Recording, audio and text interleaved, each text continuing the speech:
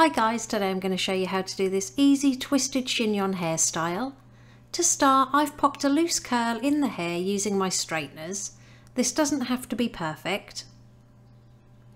Next, I'm going to take some volume powder and apply it all over the crown area of the hair. And then the next step is optional, but I've added a little bit of back combing to the crown area just to give the style a little bit more volume. If you don't like back combing, you can skip this step. So just flip those back comb sections over and smooth them with the very tips of your comb. You just want to really catch the top layers of hair so you can't see any of that back combing through it.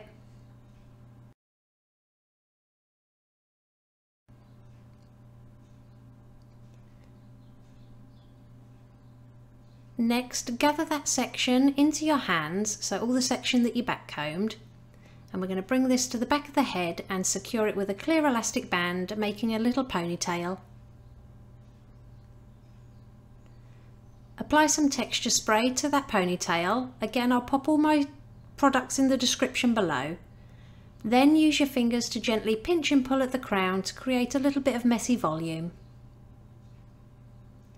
Now, working on the right hand side, I'm going to leave some hair out to frame the face and take a section from the ear forwards, and we're just going to split this in half to give us a top and bottom layer. I'm going to cross the bottom section over the top section, and then I'm going to add a section from the hairline to the bottom section, and again I'm going to cross it over the top. So add a section of hair to the bottom section, bring it up and over the top section and twist it over. And we're going to basically keep on doing this until we get to halfway round the back of the head, but you need to make sure that you keep that top hand in the same position, ideally about the same height as the elastic band from the ponytail.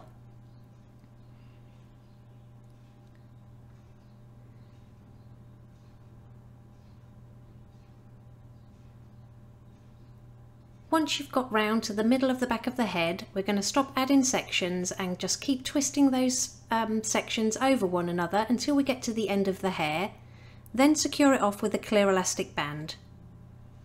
Next, we're going to repeat the same steps on the left hand side of the head.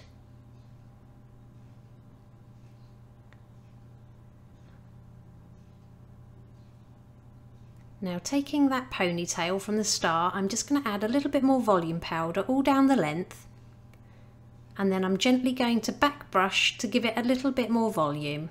You don't have to go crazy with this. Then, taking that ponytail, I'm going to wrap it around my fingers to create a large loop, and I'm just going to push that to the nape of the neck and secure it on either side with a few bobby pins just to keep it nice and secure.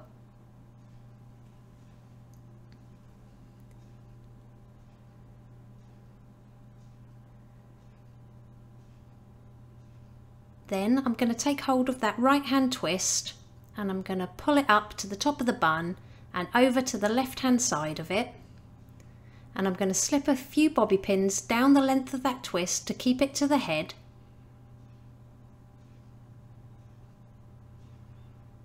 And then anchor the twist on the top left hand side of that bun with another bobby pin.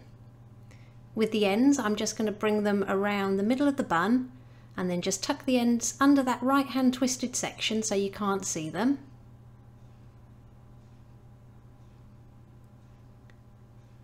Next, taking the twist from the left hand side, again I'm going to bring it over the bun to the right hand side, securing down the middle of those twists with a few bobby pins to keep them nice and secure. And I'm going to lay this under the first twist from the right hand side. Once you've anchored it to the right hand side of the bun, you're going to take the tail ends back over to the left hand side, securing with pins as you go, and then we're just going to flip those ends underneath and secure them to the bun. And it really is that simple. Here's the finished look. If you liked it, please give it a thumbs up and don't forget to subscribe for more tutorials.